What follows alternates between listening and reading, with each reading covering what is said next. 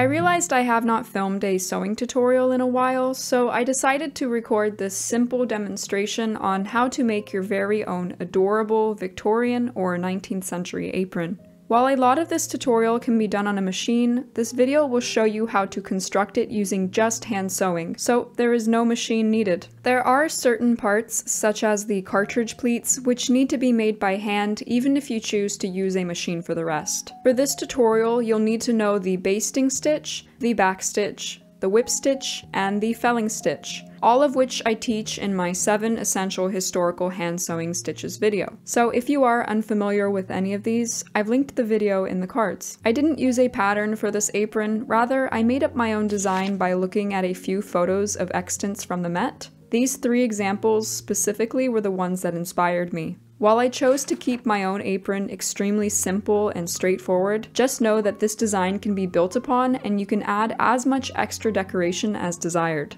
For example, you could add insertion lace or a ruffle at the bottom. You could also add some embroidery. I could not quite tell what the closure was like for these 2 examples, so I based my own apron's closure on this 3rd photo. In all, this apron took around 7 hours to hand sew, and that was with filming, which makes the process longer. For that reason, this makes for a wonderful day project, or if you'd like to have something quick to construct during a spare evening. The supplies required for this project are really quite straightforward. You're going to need a tape measure, fabric cutting scissors, smaller embroidery scissors, dress pins, a pencil or marking tool, 2 sewing needles, a thimble, 2 hooks and 2 eyes, silk or another high quality strong sewing thread, and a basting thread. I like to use bright contrasting colors for my basting thread because then it makes it easy to remove later. And of course, you're going to need your fabric. You will need about 3/4 to 1.5 meters of 45-inch to 60-inch width fabric of your choosing. The amount will vary depending on how long you want your apron to be and how tall you are. On my own short frame from natural waist to knee, I only needed about 3/4 of a meter of fabric. I am 5'3" for reference. The width should be the typical width that your fabric already comes in, but the wider your fabric naturally is, the more voluminous the pleats will end up. I opted for a handkerchief weight linen, but your own project does not need to be made from a more practical fabric. You can use this same design to make more of a fancy or decorative 19th century apron by opting for silk or any other printed or bright colored fabric. The possibilities with this design are endless and beneficial for numerous applications. After gathering your materials, you will want to take your measurements. Begin by measuring your natural waist or the smallest part of your torso. You will want to take this measurement on top of all of the clothing you plan to wear below the apron, underpinnings included. Write that measurement down somewhere, then measure from the point of your natural waist to where you want the apron to end. I wanted it to end around my knees, so I decided upon that number. You can, of course, make a full-sized apron if desired. It's completely up to you. Essentially, the apron is constructed of 2 pieces, 1 waistband and 1 apron body. Since I didn't use a pattern, I wanted to make sure that you all had a clear visual representation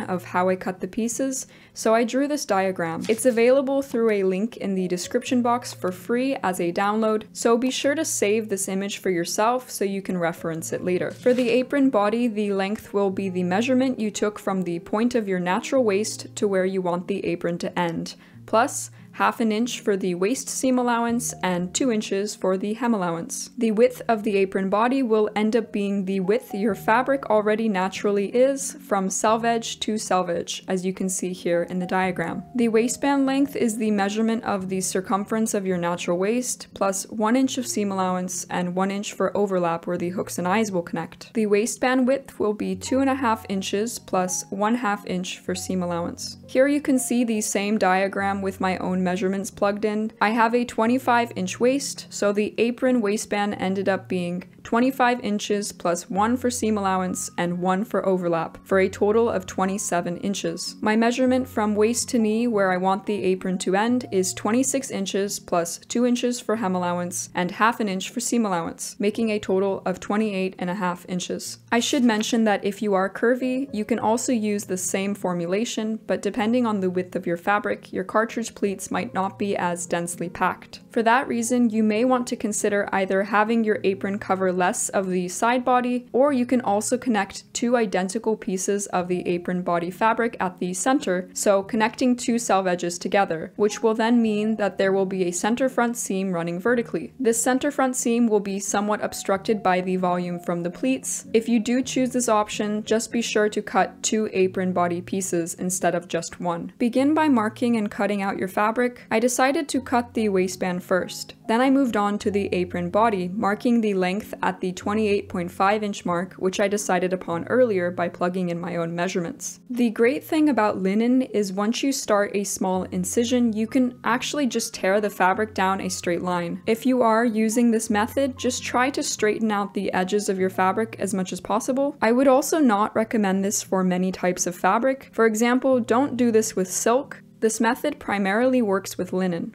As you can see here, the apron body length is the cut edge, while the width runs from selve edge to selve edge. You will want to use these selve edges to your advantage. The apron is eventually going to gather in, like demonstrated here, to create body and volume. Next, mark 1 inch at the bottom edge of your apron body on the wrong side of your fabric. This is going to be the first fold of your apron's hem. Fold that 1 inch over onto the wrong side of the fabric and pin it in place along the entire length of the apron bottom edge. Try to keep the fold as straight as possible. Take your sewing needle and basting thread and run a basting stitch all along the fold. It'll end up looking something like this.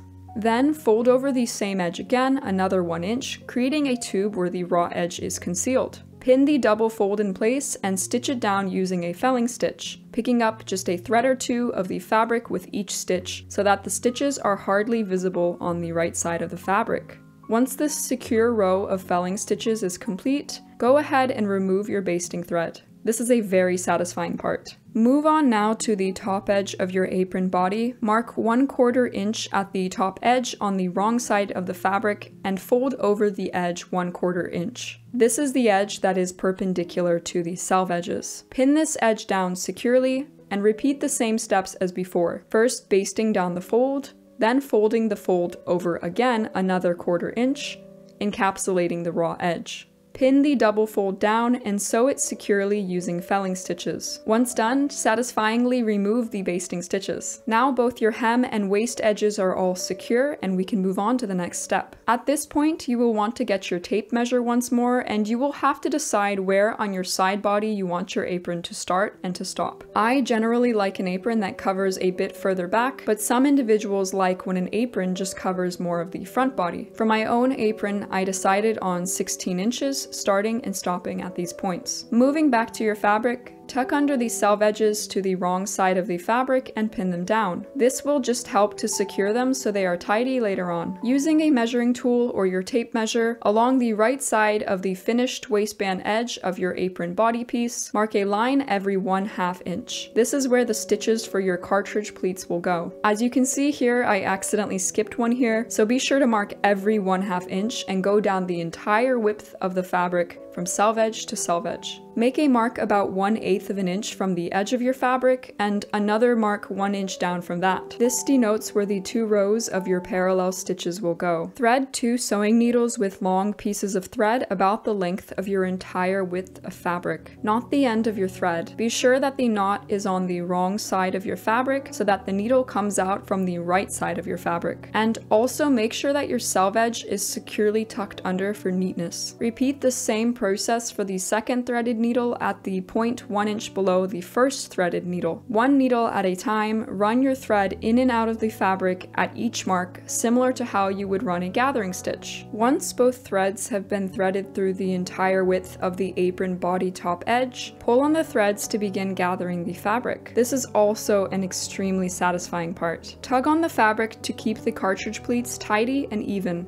The measurement you took earlier where you'd like the width of your apron to start and stop will now come into play. Lining the pleats up with a ruler, adjust the density until it matches the number you decided upon earlier. In my case, it's 16 inches, so I just kept adjusting until I reached that goal. Try on the apron body by placing it up to your body and see if you are happy with the result. If not, make adjustments. Once your adjustments are all made, knot the end of the 2 threads securely so that the cartridge pleats stay in place. Finally, we're moving on to the waistband, which is the second and final piece of the construction. Using an iron, press your waistband strip in half lengthwise, wrong sides to wrong sides. Then, iron under the seam allowances, which will be 1/4 inch for each side. This will hide the raw edges inside of the waistband tube that you are now creating, like so. Measure your waistband and make sure it's the right length for your waist. Additionally, on the short end of the waistband, opening up the folds, tuck under the seam allowances as well to the wrong side. Secure this shut by sewing whip stitches and continue whip stitching the entire tube shut so that all raw edges are encapsulated inside of the waistband. Once complete, your waistband will look something like this. Wrap your completed waistband around your natural waist and make sure it all fits well. There should be about 1/2 inch or more of overlap on each side where the hooks and eyes will meet. I ended up with about 1 inch for each side because I made my seam allowances slightly smaller. You can do the same. This will just offer a little more room to make any future alterations to the apron by moving the hooks and eyes back. Find the center front point of your waistband and mark it. Find the center front point of your cartridge pleated apron body and mark that as well. It's time now to attach the waistband to the apron body. Matching up the center front points, pin the wrong side of the waistband to the right side of the apron body. This ensures that the tops of the cartridge pleats will be hidden when the apron is seen from the right side. You will want to pin the apron body about 1/4 to halfway up the waistband width so that some of the waistband is left alone and doesn't have cartridge pleats attached, like in this demonstration. There will be a point where each fold will meet the waistband, and at those points you will want to place a pin. I would recommend pinning at every single dip in the fold. You're going to later sew each one down individually, so this is the best for a clean, finished look. This process is a bit time consuming, but will be worth it. Once you're done pinning, it will look something like this. Taking a threaded needle, you're going to whip stitch each cartridge pleat fold onto the waistband. For the salve edges, flatten them out slightly so that their edges lay flat on the wrong side of the fabric. Additionally, run your whip stitches between the 2 layers of the waistband so that the stitches aren't visible on the waistband from the right side. For the rest of the cartridge pleats, you will want them to keep their upright volume, so try to stitch them in a way that you don't squish them down. Once they are all stitched, they will look stunning and voluminous. Cartridge pleats are one of my favorite historical sewing techniques. You can see here they are all kept as upright as possible to retain height, and at the salve edge they are flattened down just to keep everything neat. You can see also how these stitches don't show on the right side of the waistband. I went ahead and folded under the edge of one of these salve edges again because it had a red line I didn't like. In order to keep both of the folded under salve edges completely secure, I am choosing to fell stitch both sides down. However, you can skip this step if it doesn't bother you. Now we are going to mark the hooks and eyes. Wearing the apron, find out where the 2 sides meet and then mark that point on both sides of the waistband. Measure your waistband from one mark to the other, and this measurement should match with your natural waist number. As you can see here, my measurement is 25 inches and so is the tape measure reading. Everything matches up. To ensure your hooks and eyes are on the correct side, place your apron down as if you're wearing it on your body and wrap the waistband around so that the marks on the edges meet. Imagine hooks being on one side and eyes on the other, and visualize how they might connect. In my case, I decided to sew the 2 eyes on first to the right side of the right edge. Then I proceeded to sew on the 2 hooks on the wrong side of the left edge so that they would connect to the eyes when secured. Here are the eyes completely sewn on, and here's how they fasten with the hooks. At long last, your adorable and simple Victorian apron is finally complete. This design has so many applications and is very versatile for all of your 19th century apron needs. Aprons are a beautiful way to accessorize any historical fashion or history-bounding garment, and they can be immensely practical as well. I hope you enjoyed this tutorial and found it easy to follow. Please let me know in the comments down below if you have any questions, and I shall do my best to answer them. Thank you so much for watching, and I'll see you all on Thursday for another video.